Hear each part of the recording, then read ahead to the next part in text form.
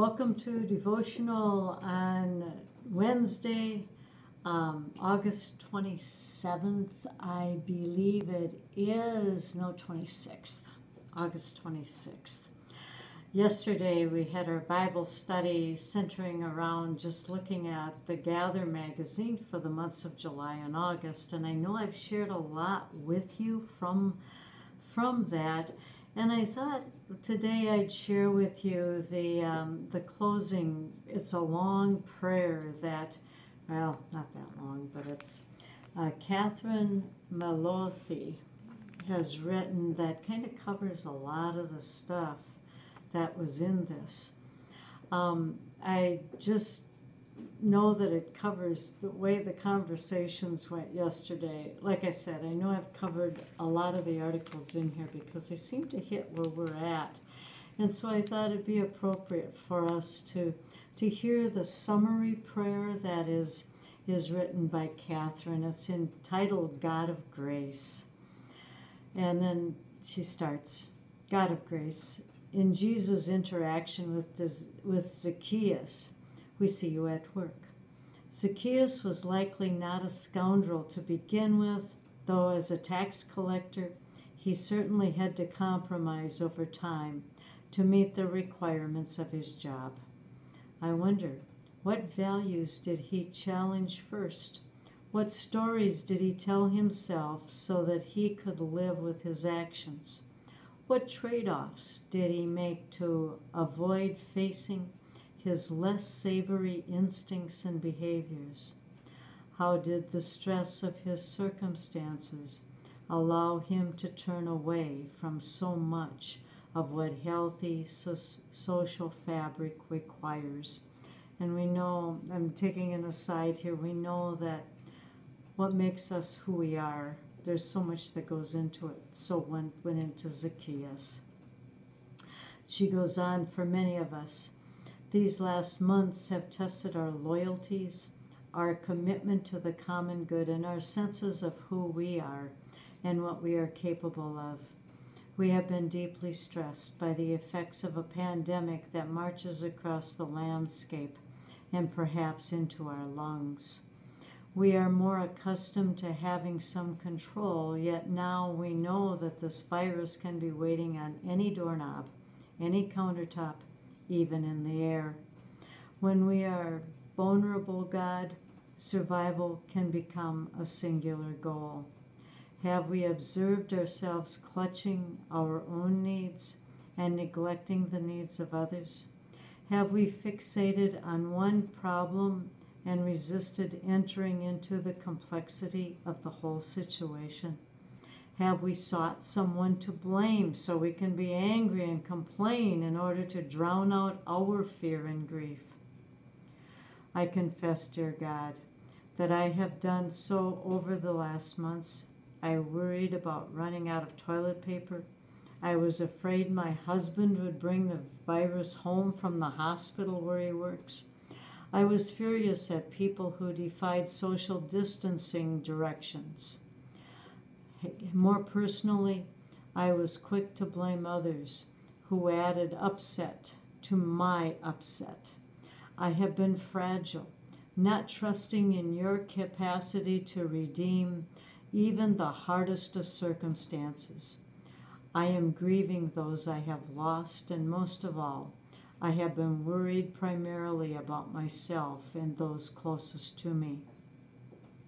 I have found it hard to even think about those whose homes are not a refuge or who have no home.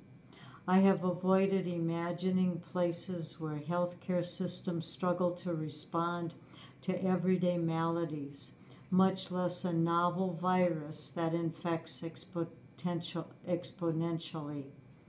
I confess that I have climbed into a tree, hoping to be able to see over others and catch a glimpse of you, healer of our every ill.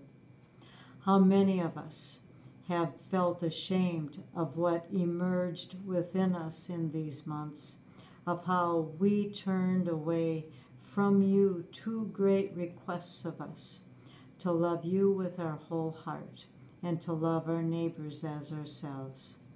But I also believe that, like Zacchaeus, you see us up in the tree, trying hard to blend in, hoping no one will notice how we have slipped up, how vulnerable we are. You see us, and you invite us to come down. Give us courage, gracious God, to see you as you see us, to look ourselves in the eye, to feel your feelings, to love our neighbors as ourselves. Forgive us. Teach us to forgive. Hold us as we grieve. Inspire us to respond in just love.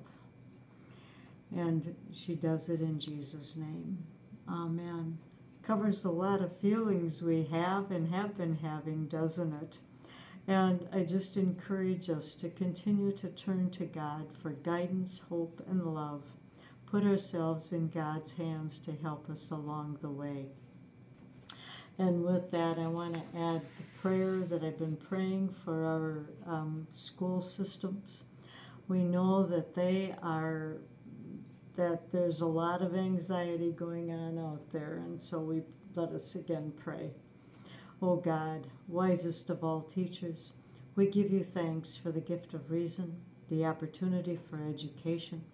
Bless our schools and school districts in South Dakota. May they be places of safety and learning. As the coronavirus offers us the opportunity to discover new and safe ways to educate, we ask that you give us wisdom, patience, kindness, love, faith, and hope as we wrestle with the hard issues that present themselves in these challenging times. We pause to give thanks for our school administrators, school board, the teachers, the paraprofessionals, the support staff, and all connected to the district.